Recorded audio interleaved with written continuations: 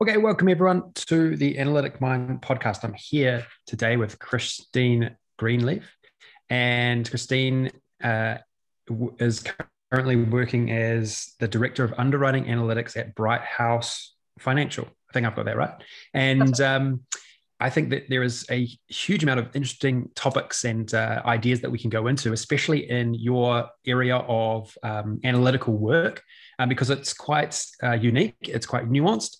And yeah, I really like diving into these types of topics and leveraging off your unique experience in this particular area. So why don't I just throw it to you, Christine? You give us a bit better background in regards to your experience and some of the interesting things that you're working on. Sure. Yeah, I'd love to.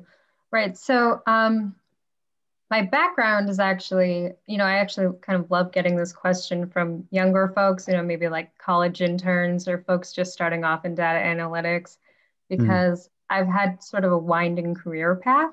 So my background is a little bit more foundationally actuarial or product management. I spent a long time doing both of those things for disability income and long-term care insurance.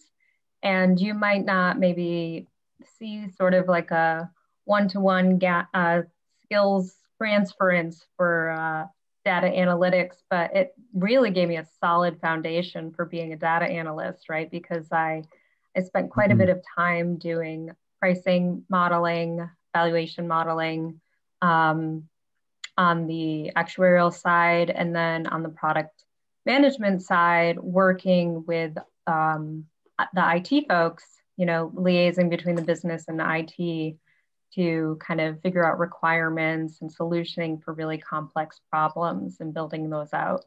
So, I mean, when you think about what a data analyst does, all those processes are iterative, and, you go through testing. So learned how to be a really strong descriptive and prescriptive modeler during that time as well. So that's really where I got my foundation. And when I was thinking back to, okay, well, when did I really truly become a data analyst? There's no like line in the sand. I can't really point to when that was, but at a certain point, I switched over to doing what I do now, which is analysis for life underwriting. So I'm in the insurance business, and it's a really interesting time to be in this field because I'll keep it fairly high level, and details may be not specific to my company just to protect my company, but the industry as a whole is doing very interesting things for life underwriting. I'll say that anybody in my position sort of gets I think the coolest seat because what we really want to do as an industry is make things more efficient, more streamlined, more user-friendly. And when I say user-friendly, what I'm talking about is those who are applying for life insurance while also protecting our risk. And I'm talking about the universal R, so any company really, and mortality risk, right? So we're talking about mortality risk, we're talking about longevity risk, how long is a policy going to stay on the books? And, and all of this is being done while so many insurance companies have not really completed the digital transformation. So we've got disparate data sources. A lot of companies have data still on legacy systems. And how do you combine taking that effort while also pairing it with wanting to give your customers a digital, easy, streamlined, sort of experience. And you also think about things like something like insurance, which people don't think about insurance every day. Things that people think about every day are, using their phone, getting an answer immediately, right? Like, hey, Alexa, what you go? So it's something that we need to really balance the user experience with and what we're able to do, while also, the conversation is no longer what data is out there. The data, it's really what data is usable to us and how can we use it and how can we have it have the most impact to us, right? Yeah, it's really fascinating. A lot of things you touched on there. The very first one about how you moved into data and the analytics space, I think is more common than not. Oh, totally. Because, Yeah. So much of it has to do with the fact that there's this huge wave in the data space. The data is growing exponentially. The tools are getting so much better. And so I think anyone who has an analytical mind, that's actually why we call the podcast as such, is sort of gravitates to that. Because even my background, I was really in finance basically. But then when I was in finance, I was like, this is basically just a data shop. Working in finance is just all about numbers. Everyone's just looking at screens. I mean, it is data, right? And I feel like the rest of industry and all organizations are realizing that as well. Like it's really, and insurance is exactly like that as well. It's just all numbers at the end of the day. And we need to be more empowered with the numbers, utilizing all the great tools that are available to us now. And, if you can be sitting in the middle of that, there's a lot of value. There's a lot of value that you can generate for your organization. And there's a lot of value that you can generate for yourself too. Yeah, totally. And that's actually something too that I think is so important, because it is all numbers. I mean, so much of business is all numbers, but what we really need to do, and I actually consider myself a data evangelist, and there's different people sort of define this term different ways. For me, what it's about is it's about education. So educating folks on how data can actually impact the business and drive business value. And then once those folks are impacted, or once they're educated, they actually go out and they're like, look at what data can do, right? So, and it's about taking small steps. So get your small wins in. It's okay. You don't need to do like these massive projects, for our listeners who are maybe just starting out in their data journey. You can do these small wins. It doesn't matter if you don't have the latest, greatest tools. Your small wins, and just get people to kind of buy into this idea that data is impactful, and you'll have people like on your side believing it. And basically, like, those people then are like, okay, cool, it's not just numbers. And they actually understand it. They understand the analytical portion. The issue comes when you don't do that education, and you do the analysis, you do all that work, and you push something out, and it is analytical, but there's not that education. And then your customers see it and they're like, okay, it's numbers. And they don't actually tie it back into the business. And it doesn't actually, the value is not actually there. It's not actually, it doesn't create action like that. The circle doesn't get completed. Yeah, I think that's a big one.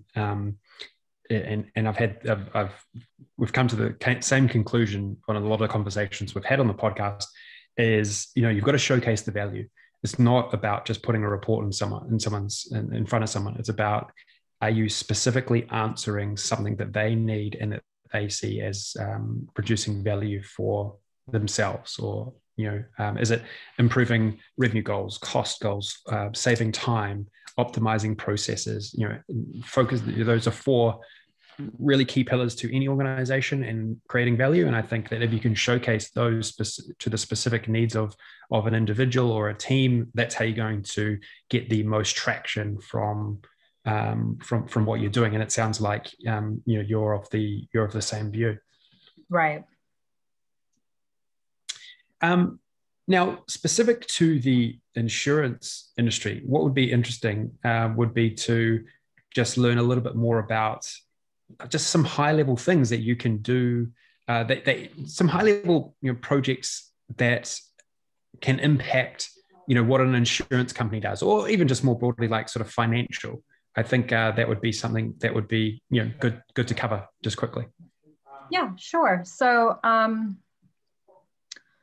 I think from my industry and my profession in particular, I'll just like really, really high level from a risk and mortality perspective.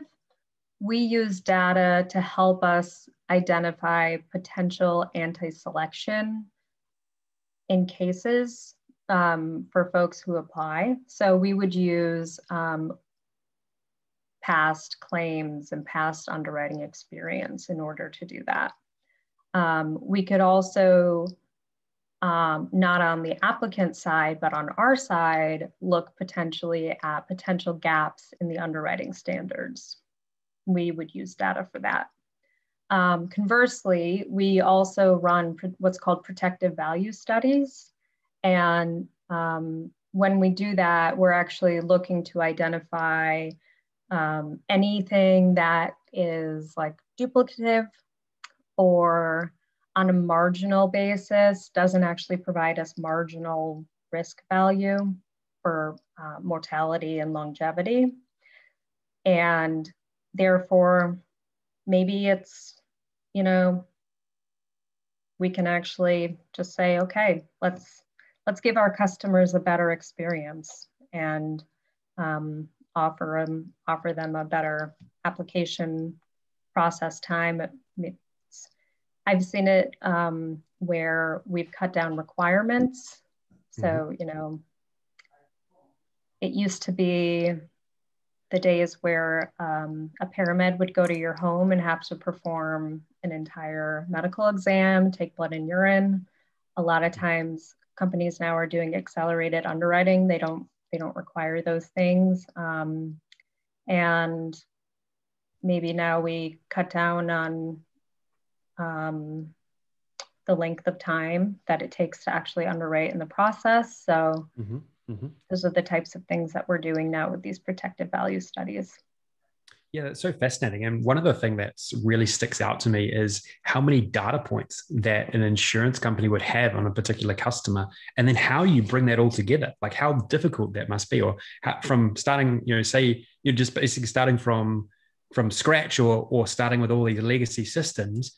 What are some of the strategies, could just, from planning all the way to execution, how do you bring this, how do you get this complexity down to a digestible form where your analysts can actually extract the data that they need for the insights for various stakeholders in the organization?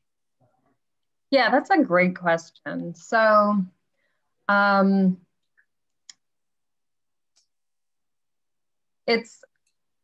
I'll say like one thing. So when we're doing these protective value studies, it's not as, we don't have to worry too much about bringing disparate sources all together, because generally what we want to look for or what we want to compare, and this has been my experiences at multiple companies, what we want to compare is sort of one data point against another. Does that make sense? So it's almost like a scientific test. We have like a control group versus a test group. So, and I don't mean of cases. What I mean by that is we have a control,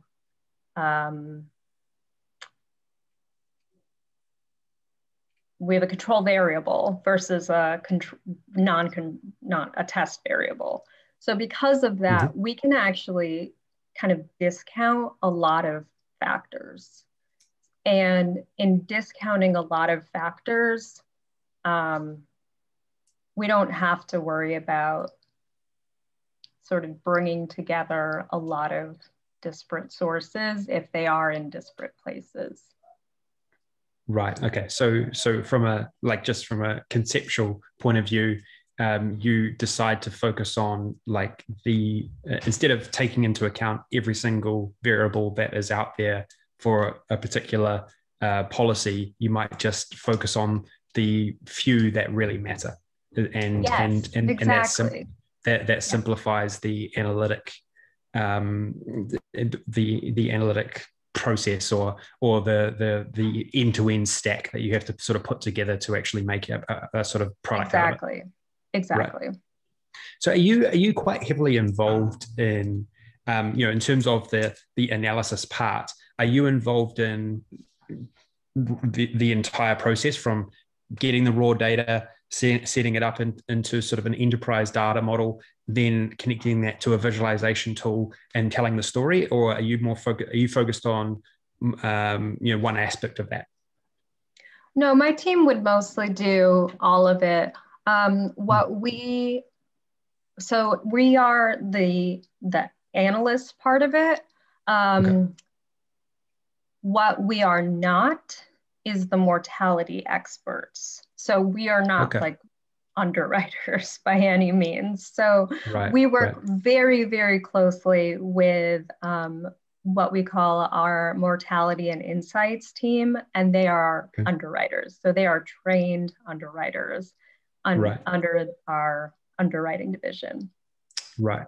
So are they like your actress? Is it an actress, or is it what's the name for it? Actuaries? Are they? Actuary. Yeah. No, they're not. They're underwriters. Okay. Okay. So yeah. And so, what would be so? How does it work internally in your team around collaborating? So, collaborating with the business or stakeholders. What are some of what are some of the strategies that you are finding are working to make sure that you're delivering quality data, products, data apps or data products for your stakeholders? Yeah, that's a great question. So I'm probably unusual for your podcast guests because I'm a data analyst, not a data scientist. Mm-hmm. And so myself and my team actually sit within the business. So our Mm-hmm. team sits within the life, new business, and underwriting division. And we Mm-hmm. handle data analytics for that entire business unit, Mm-hmm. but we are part of that business unit. Now, Bright House itself has a data science COE. That's All its right. own COE that's more technical, and they sit Mm-hmm. outside of the business. Mm-hmm. That being said, both of our teams work. I mean, our team is actually part of the business, but anytime either of our teams start project or a model or anything like that, there's a business case or a problem statement, and we're making sure that we're educating our customers appropriately along the way, Mm-hmm. just so that it's implemented and actually, ties back. But I think that in terms of maturity, the data science team is more mature because Right. when I came on was June of 2019, and that's sort of when the team kind of switched to being more of a data analytics team. It Right. had previously been like a reporting team. So Right. Do you feel like there's an amalgamation, or like there's a trend towards data science and data analysts like sort of you becoming one? absolutely, yes, Because yes. that's So I kind of took, like what I see. Like mhm. there's a real democratization, I feel like, around some of these more advanced analytical tools. Like everyone is in a race to make it more accessible. Yes, absolutely. And it's funny, I took a few notes before we started chatting, and I had the same thing written down, is that I wouldn't even say as of right now, but I would say even maybe as of a year ago, I would define data analytics a certain way. Like currently existing data, and you are doing descriptive and prescriptive analytics only, and you are getting insights out of that currently existing data. That's data analytics. And you have to be very, very business. You really need your business knowledge. And then data science is really innovative and predictive analytics, prescriptive analytics, but it's a lot more technical. And, it's really blurring. The lines are really blurring. And in general, I think that's a really good thing. And to me, I think that there are two things really driving that. The first is the increased usability of data. So usability and impact that it's having on businesses. So it's just the skills needed. There's a convergence of skills. And then I think the second thing is just that there's this business knowledge that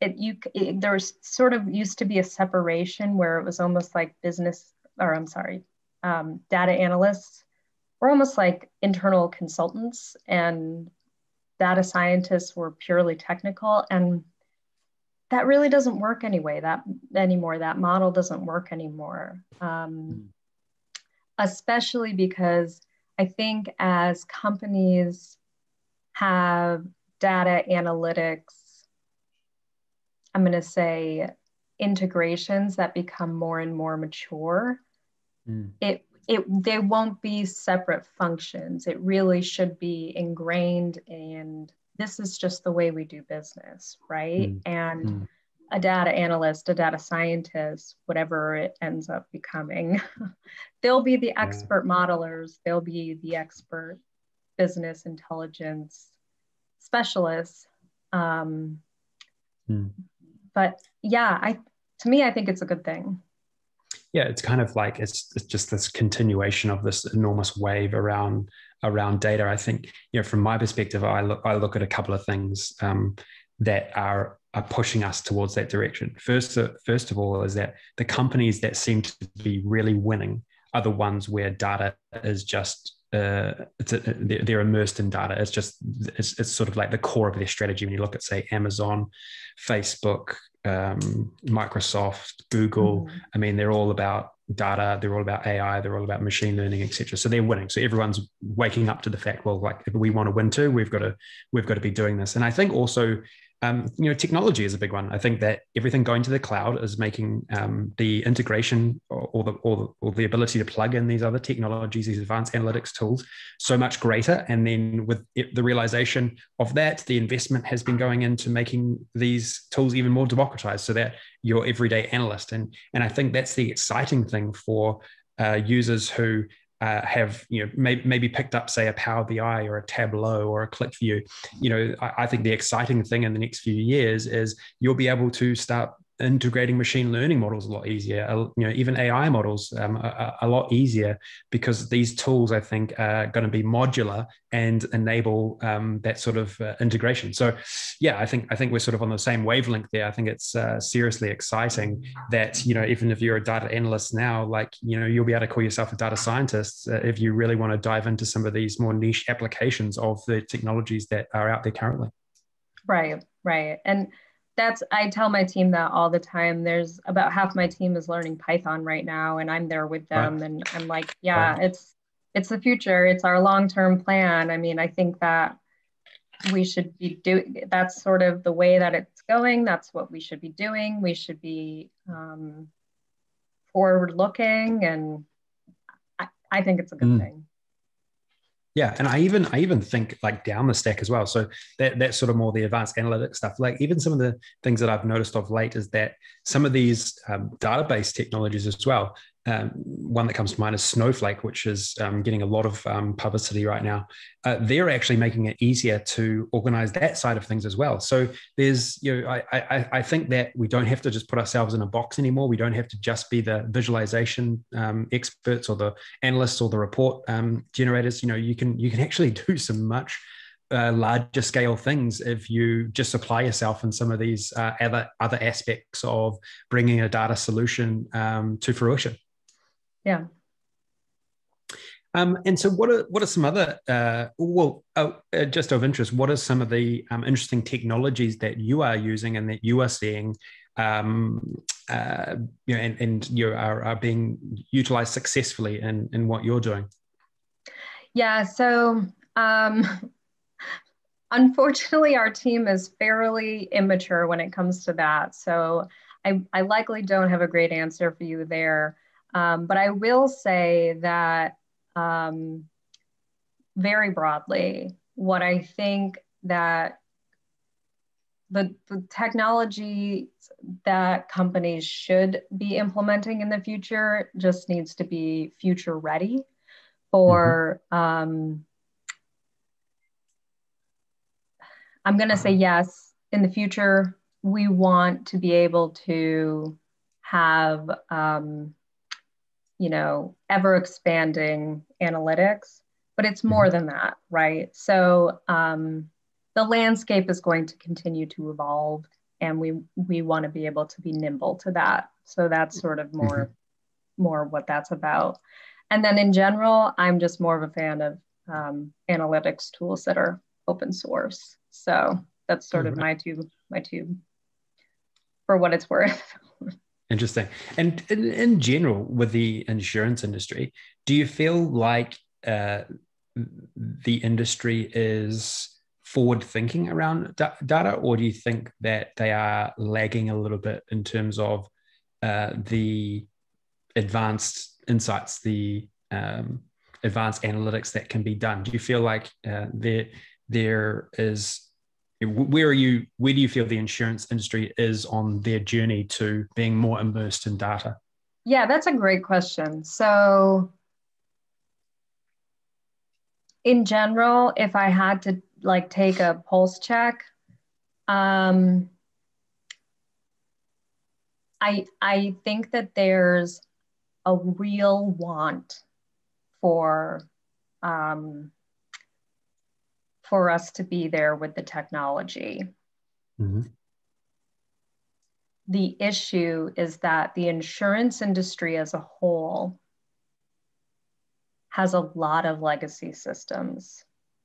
I've seen it at all the companies I've worked at, and I've even seen some systems that go back to the 50s, the 60s. It's so I mean it's so is there a reason for that? Do you think, is that because of the sort of business model where insurance is a really a long-term game, and so it's not as easy to make huge investments up front because you just don't know what the outcome will be long term? Is there some sort of business model reason for that? Yeah, I think that that's a great hypothesis. I think that even maybe 2 years ago, that hypothesis could likely hold some weight. But I do think that at this point, the value has been proven. I will say, for the folks who are wearing the decision hats, I think they get it. I think they get that in order to stay competitive, to stay in the game, they need to be, real about data analytics. It's not going anywhere. I think a while back, there were some data science teams. And it's what are we going to have the data science team work on? But now it's no, everyone needs a data science team. It's basic at this point. Do you feel like there's there's a realization in some of the C-suite at these larger established insurance firms that there's a whole range of upstarts who are a sort of data first insurance type or digital first insurance companies. Like one's called Lemon, I think, that just IPO'd in the States for some crazy valuation. But they're being built in with this immensely scalable online digital first model. Data, they're using data at every turn. So do you feel like there's a bit of a wake up call there to the incumbents that we need to be a lot more savvy around this particular area? Yeah, that's a good question.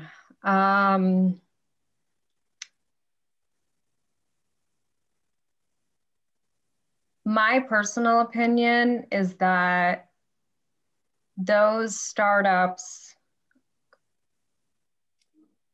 they can go either way, right? Because they're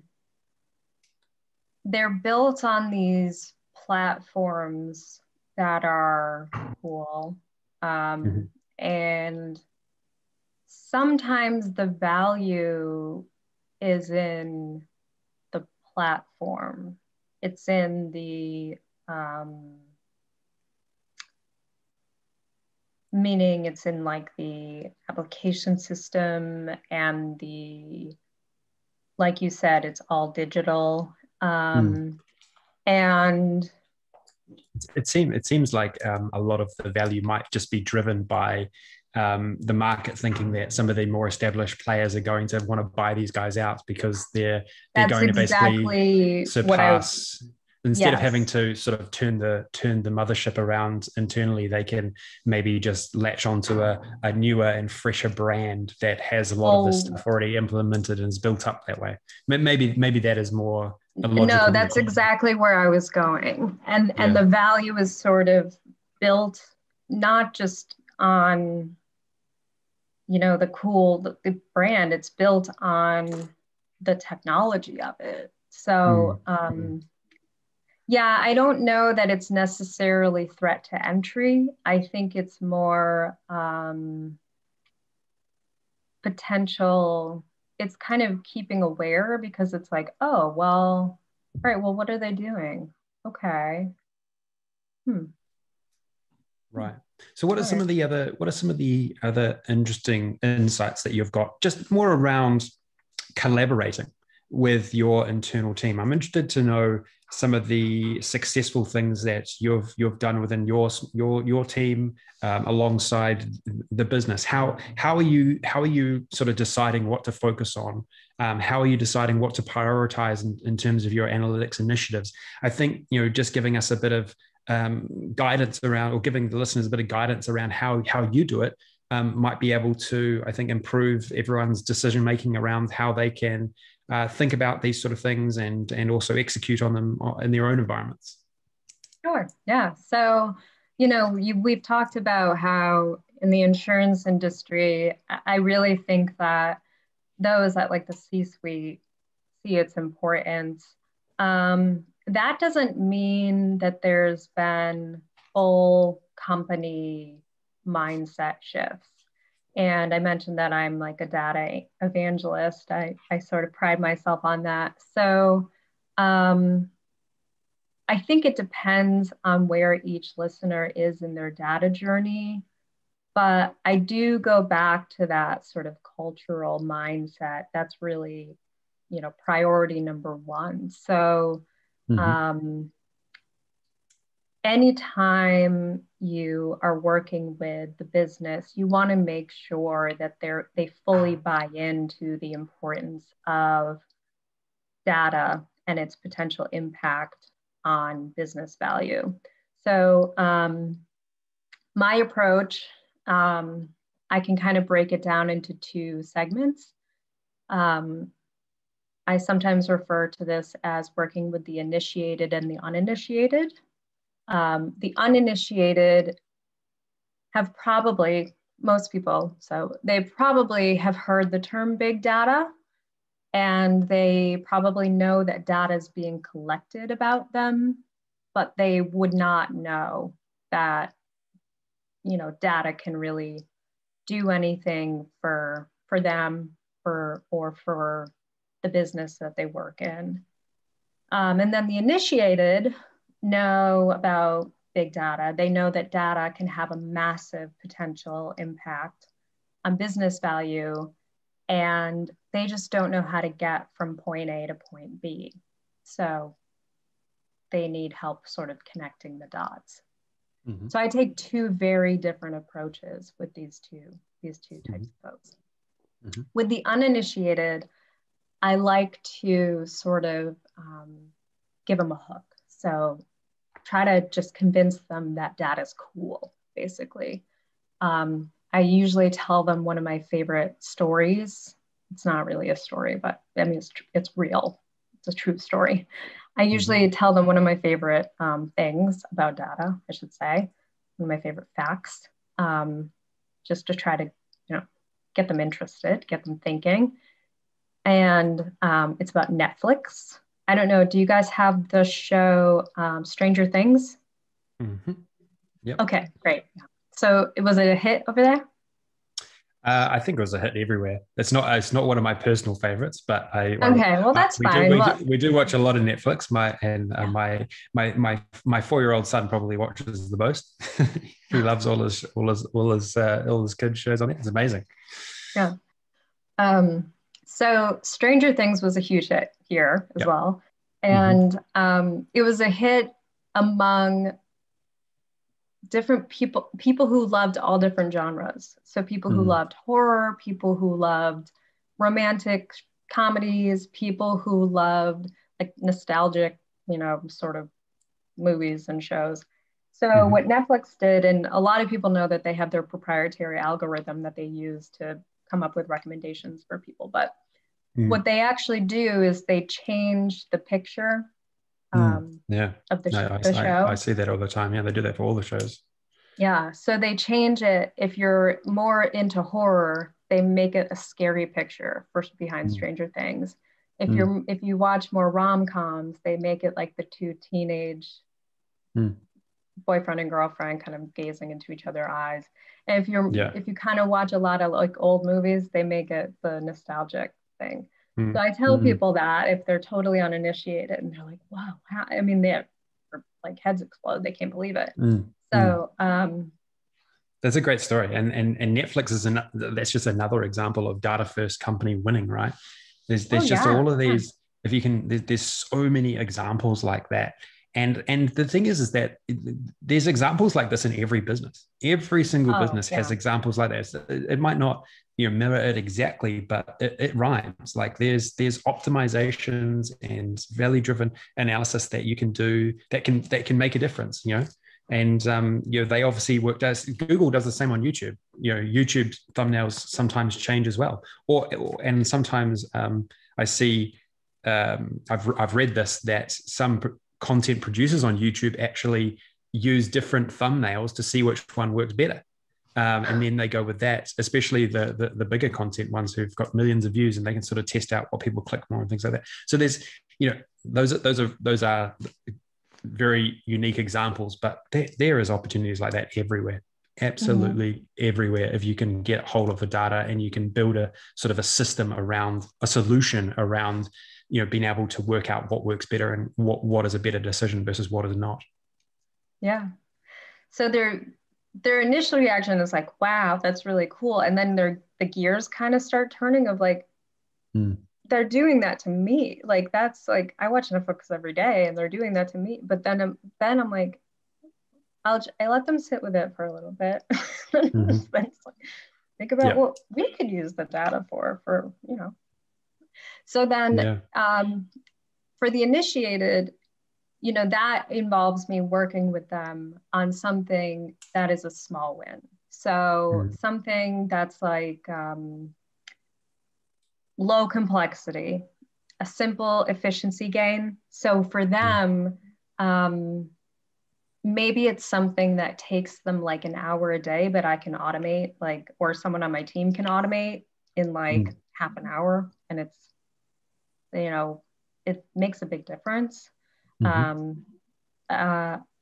dashboards that we can build fairly simple, but it tells them valuable information, and they go to that and they use that, daily or weekly, and it's valuable, actionable information to them. Models that are low complexity. So to them, that's valuable. And, making sure that we are making that educational connection with them, because again, it just becomes numbers otherwise.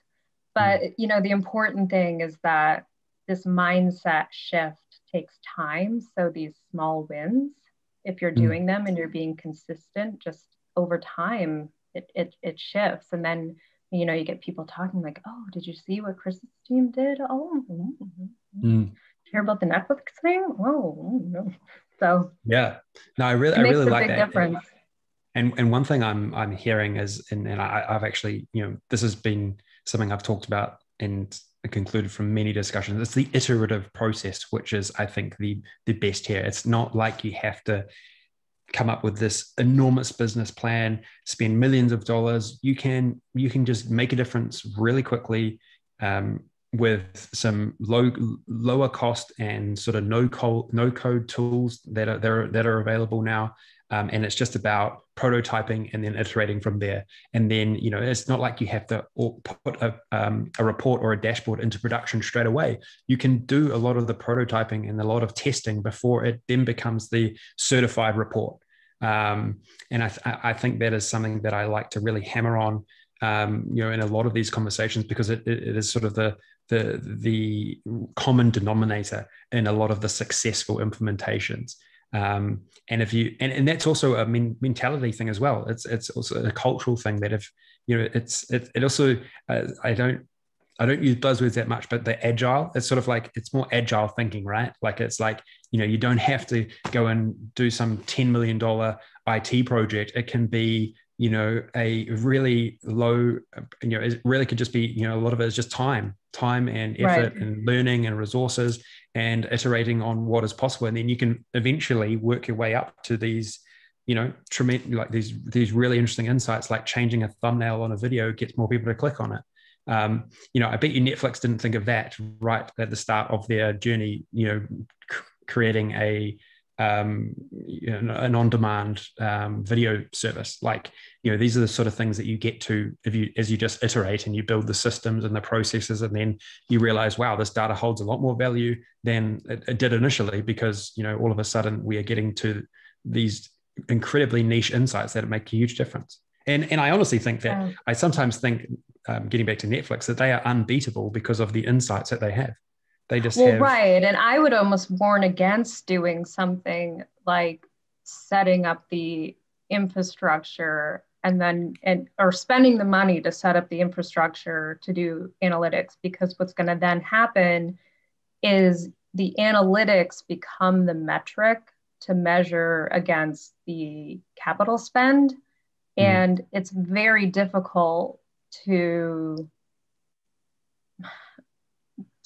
kind of prove your analytics ROI as you're just ramping up in the beginning, right? So you're almost better off doing these small wins, incremental, iterating, to prove the value of the analytics by measuring those metrics themselves rather than the analytics.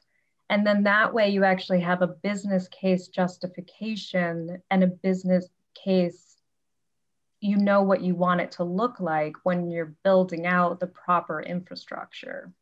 And getting back to ROI, in your sort of line of work, it'd be interesting to know, are you having to produce an ROI number, to sort of justify the efforts of your team? And if you are, how are you sort of coming to that number so that you can sort of say to whoever you're reporting to or to your stakeholders, okay, from our efforts here, from all the time spent, from the investment that we've made in some of the technology, we've produced this sort of value. Is that some sort of reporting that you have to do yourself? Yeah, so we because we're part of the business, it's a business unit overall. So that's the way that our team is sort of prioritized, is any sort of capital expenditures that we would want to make are weighed against the priority needs of other business units within our team. Right, right. And do you find it easy to come up with an ROI for an analytics project?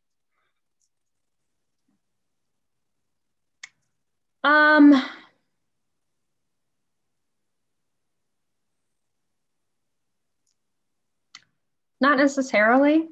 Yeah, No. I don't think the answer is a clean yes, but Yeah. it'd be interesting to think, to see if you do you have a process in which you do try and come up with some sort of value metric? I guess that's what I'm trying to understand. Is there a process that you have that others might be able to leverage off to sort of say, okay, well, we think we're going to save 50 hours of time a month here based on this reporting solution we're going to develop, and that equals $10,000 or something. And then the return on our investment is X. Like, is there some sort of process internally that you do around that? Yeah, no, I mean, CBAs are much easier, but even still squishy. Right. So sorry, listeners.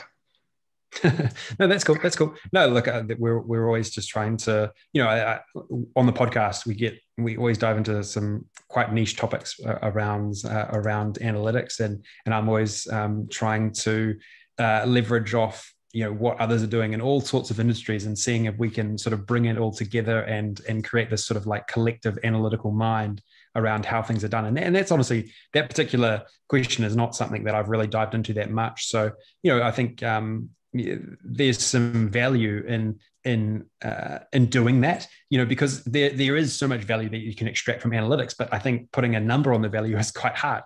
Like, it can, as opposed to, if you hire X number of salespeople, you expect to, get this much return, or if you spend this much on advertising or marketing, there's a lot of ROI that is built into those decisions, but there isn't like sort of this framework built around that, I don't think, yet in the analytics space. Maybe there is, but it's not as clear cut. But I agree with you. But I think part of that sort of goes back to the point where I don't know that the data analytics capability is fully matured at many companies. So, you gave the examples of like Google, Facebook, Amazon, and those are sort of the examples. Like, I think a lot of companies don't really have the data analytics sort of functionality matured enough to be able to fully do that.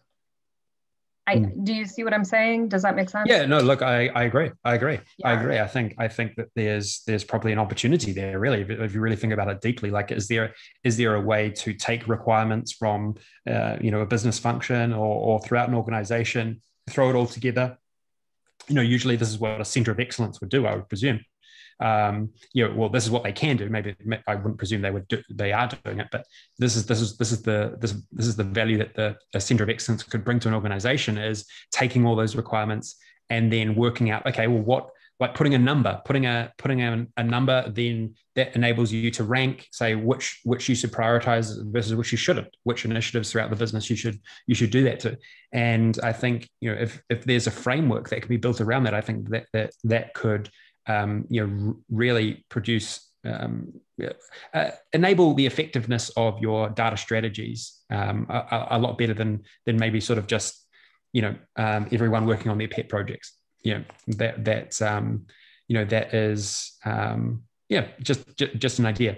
Now, Christine, I think we'll round off shortly. What I want to do is just finish off with a final question, as in terms of what are you most excited about in terms of the data and analytics space, and from a personal perspective, but also just from a broad perspective of where are things going for the insurance industry, for just industry in general around data and analytics? I know we've already sort of touched on there's a huge wave happening. We both agree on that, but is there any specific things that you're quite excited about? Yeah, sure.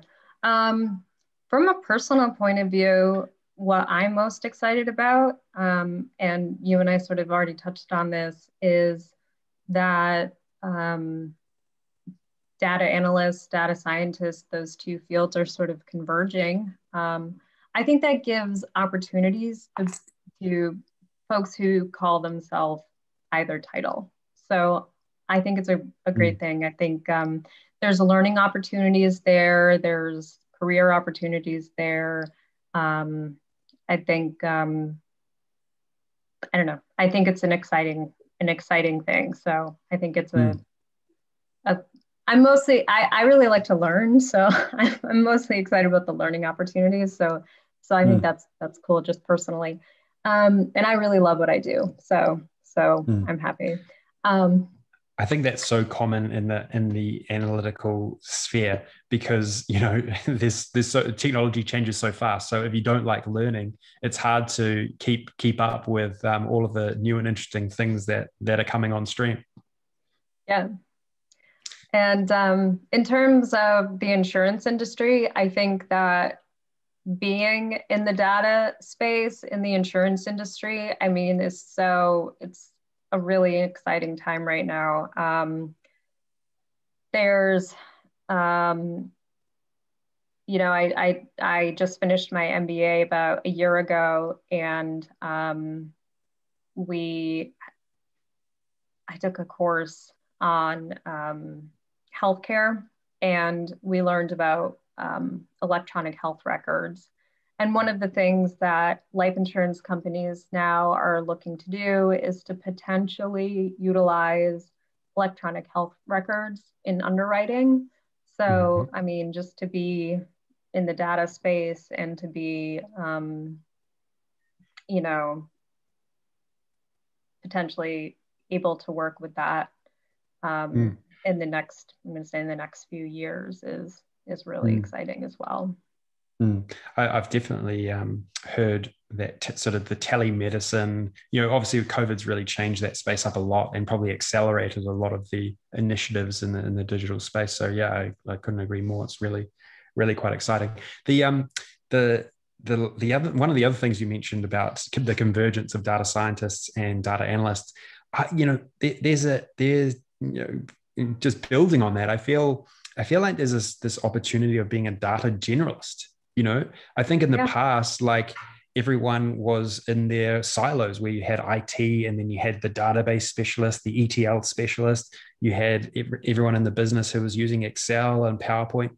But the tools are just so user friendly now. Like, if you access some of the latest tools, like, that have literally only been around for a few years, there's no reason why you can't build something end to end. Like, there is literally no reason why you couldn't use a cloud-based database, then use some of the low-code ETL tools, like even just like Power Query, which is in Power BI, or Alteryx, then using Power BI or Tableau.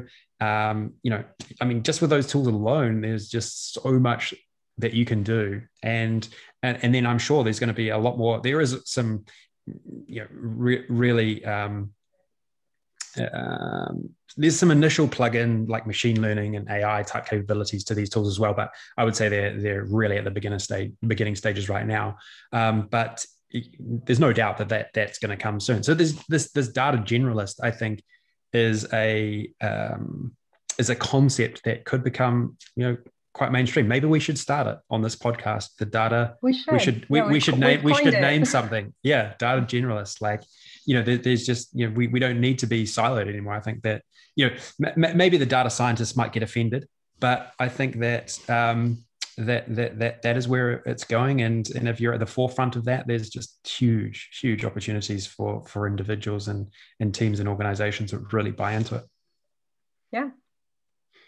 Okay, cool. Thank you so much, Christine. Really enjoyed our chat, and love. Thank you for having me.